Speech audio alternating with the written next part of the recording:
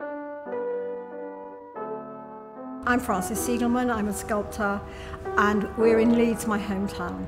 My name is Arek Hersh, and we're actually doing a sculpture of me today. And it's for the Makor Trust, which is a Jewish charity in Leeds. My name's Victoria Perloff. I'm here today because I painted a picture of Arek Hersh. I read his story and I just couldn't believe what he'd been through. He had a unique experience as he survived the Holocaust, and over 70 members of his family did not.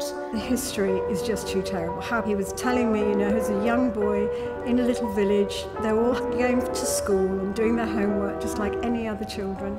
And then the Germans came and took them all away. The sculpture and the painting is going to be donated to the National Holocaust Centre. I've been working there since 1995, when they first opened it. It's going to have a home, and we're going to do an exhibition around it that will all be unveiled in 2018 for Arek's 90th birthday. Everyone's like, how did she do it in 2 hours? And I'm like, well, she just does.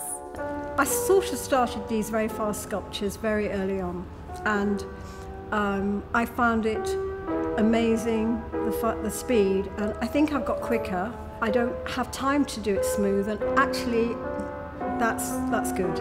You know, at home sometimes in the studio I do too much to them. His approach never alters. He is consistently warm and open towards everyone. I'm bowled over by the loveliest person with a wonderful aura and no bitterness inside him.